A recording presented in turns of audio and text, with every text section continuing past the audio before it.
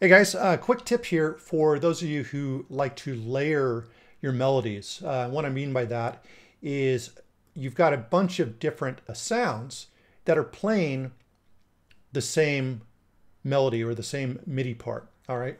So what I've got here is something that sounds like this.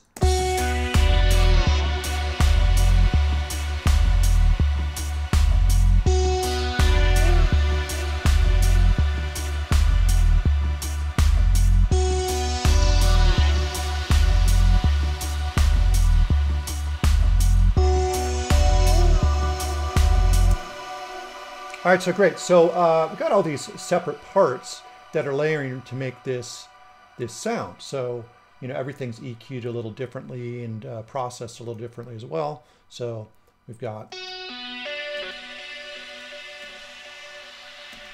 a little noise there.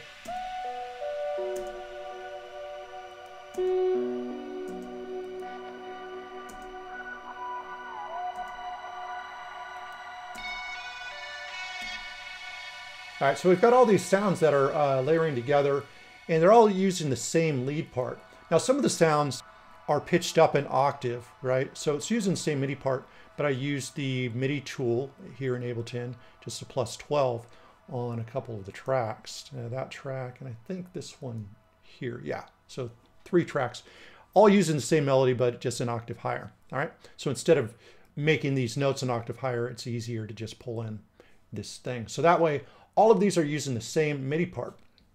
Now, the issue that comes up, or at least something that takes a lot of extra time, is if you decide you want to change or add a note to your melody, you've got to add it to all of your parts, which means, you know, it takes 6 times more time for you to get that done. And that becomes kind of a pain in the ass as you're going through a whole song and want these little changes in your melodic part. So there's a trick that you can use where you can take all of the layers and have one MIDI part command all of the other layers. So you don't need to use all separate MIDI parts.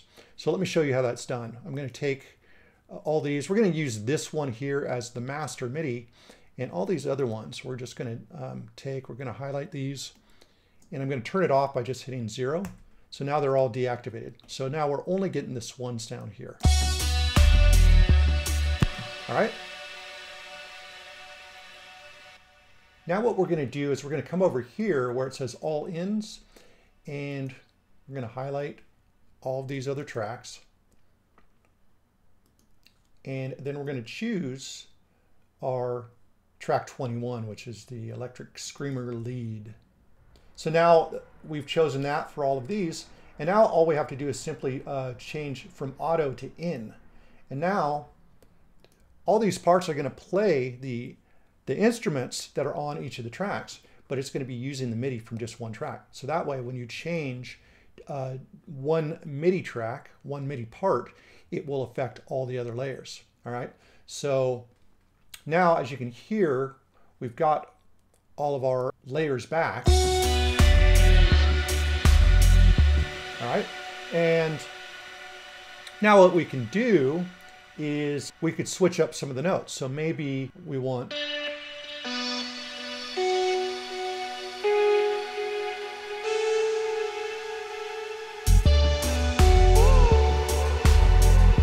right?